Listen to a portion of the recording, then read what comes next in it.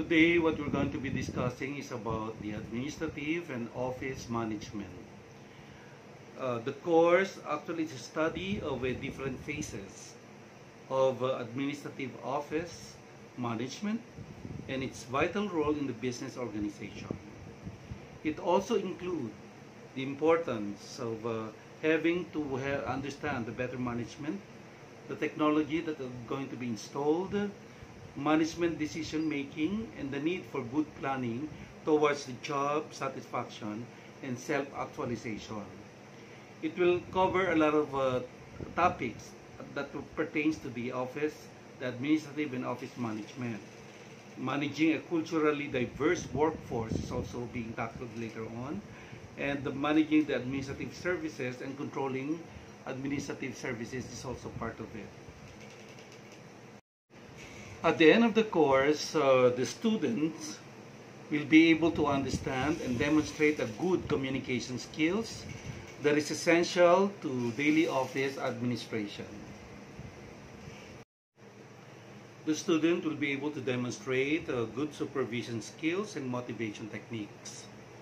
Student will also be able to manage and control administrative services and demonstrate and integrate the Benedictine values of conversion, discipline, obedience, and stewardship in upholding academic honesty and professionalism. An administrative officer responsibilities will include the following. Number one is to managing office supplies, stock, and placing orders even is part of it. So these are only a small part of what an administrative officer can do. Now, preparing regular financial and administrative reports is also part of her duties. And then the administration of company databases will also be under her responsibilities. Now, an administrative officer job also has its own template of a job description. And that job description would entail a lot of the responsibilities, the duties and the responsibilities that a particular administrative officer is expected to direct his office. A successful administrative officer will act as a point of contact for all employees, providing the administrative support and managing their queries. So anything has something to do with the policies, regulations, orientations is part of a successful administrative officer. Now, the main duties will also include managing office stocks, inventories, preparing a regular report. Example, expenses and budgets are also within the capacity of the responsibility of an office administrator. Now, and organizing the company records and to make it more efficient, updated, and more credible in terms of report access to all of the transactions. Now, the experience is an important factors of having to have an efficient office administration or administrator for that matter, because it entails a lot of credibility in doing so. It entails a lot of perseverance into keeping the day-to-day operations of a particular company. So therefore, an administrative officer should adhere to the policies, to the regulations, and well adept in the regulations, in the prevailing laws of the land, as far as the operations and the legalities of the existence of the organization that he is or she is administering. In today's technological savvy world, an administrative officer is expected to know to know on how to navigate the computer, the databases, the internet, the apps that are being offered now by the industries.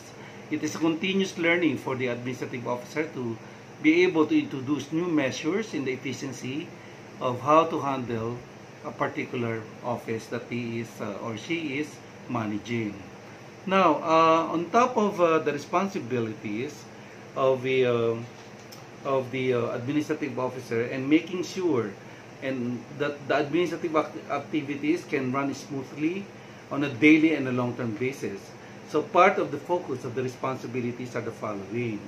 Besides managing office supplies, the stocks, and placing orders for procurement and all of those stuff, they prepare regular reports on expenses and office budgets. And they maintain and update company databases and organize a filing system for important and confidential company records and documents.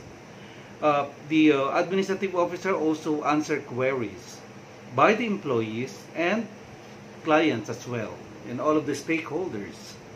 Now, the admin office and should also be updated in terms of office policies that are needed to be employed. And then the distribution and the storage of the correspondence are also within the watch of the administrative officers. For example, letters or emails or packages are also part of their responsibilities.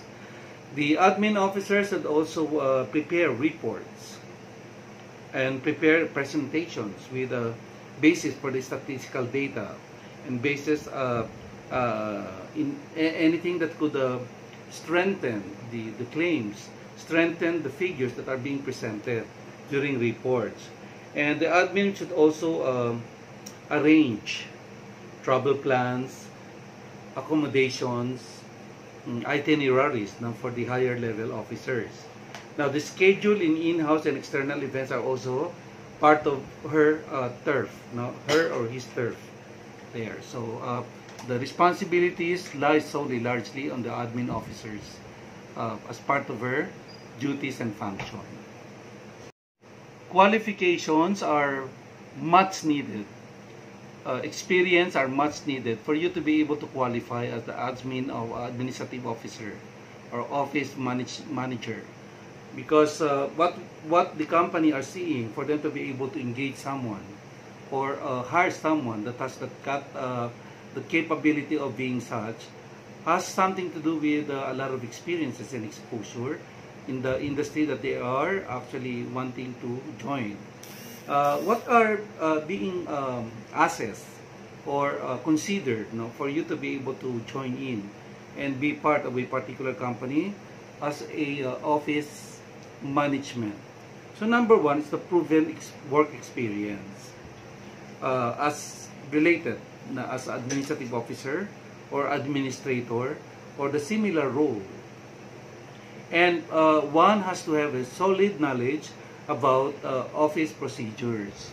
An admin officer should also be very strong in the knowledge about and experience with office management software like the MS Office, the Excel, and the MS Word specifically, because there are mostly an administrator do a lot of communications.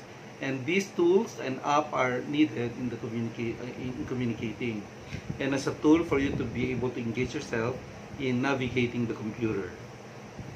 And one has also a strong organizational skills. Even a higher problem-solving attitude are needed. So because there are a lot of you will have to resolve a lot of thinking process. You will have to resolve a lot of cases wherein you alone can decide on matters before making any recommendation to the higher level officers. Now, excellent written and verbal communication skills are also part of a very efficient administrative officer.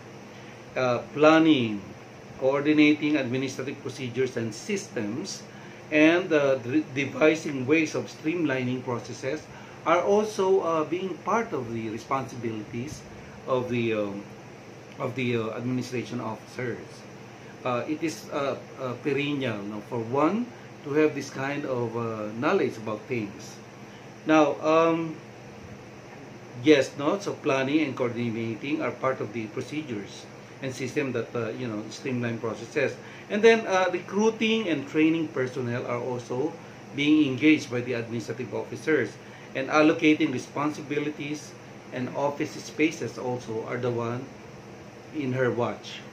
So she allocates spaces, offices, equipments even. Now, assessing staff performance and providing coaching and guidance to ensure maximum efficiency are being reflected in their duties and procedures. And of course, the administration manager job description is also part of her turf.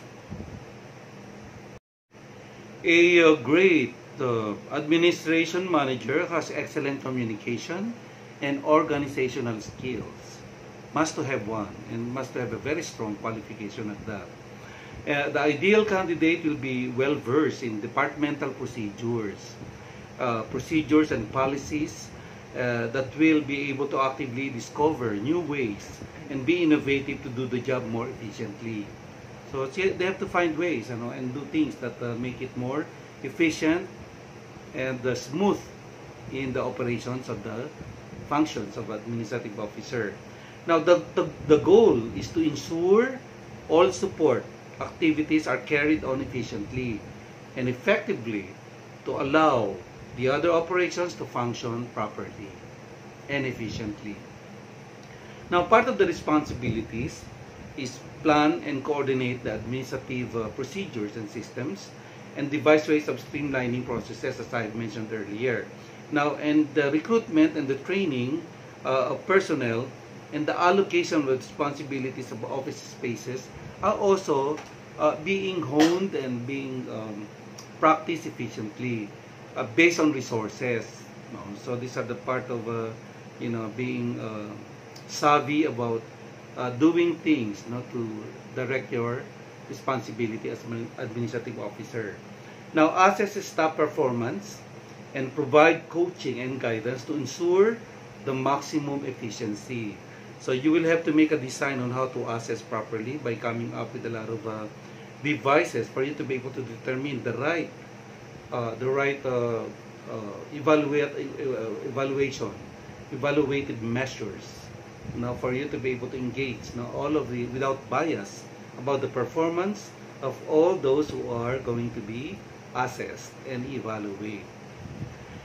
Now, the administrative officer will also ensure the smooth and adequate flow of information within the company to facilitate other business operations. So it's very much important. They have to know the coordination, the correlation of every officer for the smooth materials that are needed for in communication tools. Administrative officers also manage schedules and deadlines. Now, they monitor the inventory of this office supplies and also engage in the purchasing of new materials, monitor the cost of the procurement process, monitor the inventory of the office supplies, monitor the expenses to assist the budget preparations, and oversee the facilities services like maintenance activities and tradespersons, example, the electricians, the wiring man, or something like that. Now, organize and supervise other activities such as the recycling procedures, the renovations, the event planning, and many more. Now, ensuring the operations adhere to policies and regulations. So, all of these activities should adhere to the prevailing rules, laws, and regulations. Now, the admin officer should also keep abreast with all the organizational changes and business developments requirements that has what are needed is a proven experience as administrative manager or administration manager. Now, the in-depth understanding of the office management procedures and familiarity with the financial facilities management principles, proficient in MS offices and any computerized equipment and facilities, an analytical mind with problem-solving skills are needed actually, and it's a must because there are things that you will have to decide yourself before coming up with recommendations to be adopted by the higher level officers. Now, the excellent organizational and multitasking activities are expected even because there are things that you will have to do things simultaneously with a lot of multitasking skills that are needed in doing your function as administrative officers. Okay, so on top of that, you should be a team player. A team player with a strong leadership skills, because you will have to be followed by your peers. You will have to be heard by the higher level officers, even go-betweeners between the low level, the low uh, officer levels, and the higher officer levels. So therefore, you will have to be a team player at that. Now, that is how uh, we normally define what an administrative and office manager is all about. You have to have a lot of skills in terms of doing things on your own, but in the context of efficiency, and with finest legality on it.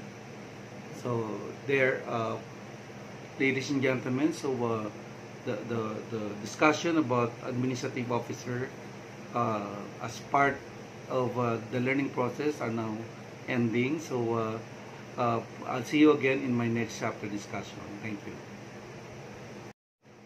So I have already discussed chapter 1 of the administrative officer responsibilities, and somehow we've learned about